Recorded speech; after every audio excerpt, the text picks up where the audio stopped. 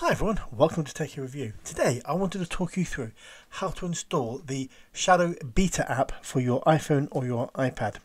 Now if you've been using this in the past and found out that you've gone to update it and it's not seeing the latest beta version out there, what you need to do first is actually uninstall the Test Flight app and remove it from your either iPad or your iPhone.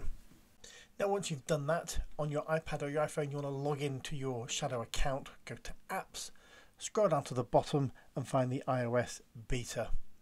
This is going to take you to the install of the new Test Flight app. So go ahead and install that.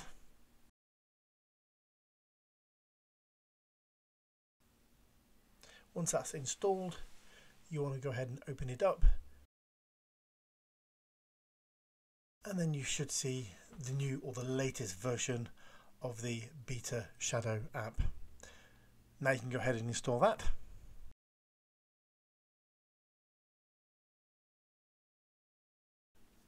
Now that's installed, go ahead and open it up and you will see there's a slightly different layout to the beta version of this app. Now we've got a main screen which is all our installed games. Now it's not showing all the games that are installed because I've got sort of the latest version of Call of Duty that's not listed here. Now as this app gets developed, I'm sure we'll be able to add our own games. Now you can also get into the settings and here you can change things like the bandwidth, invert the mouse buttons and a few other features. Now remember this is beta, so if you come across any problems, any bugs, please report them in the correct way. Now if you're new to Shadow and want to try it out, I'll leave a discount code in the description below. Go ahead and try it out.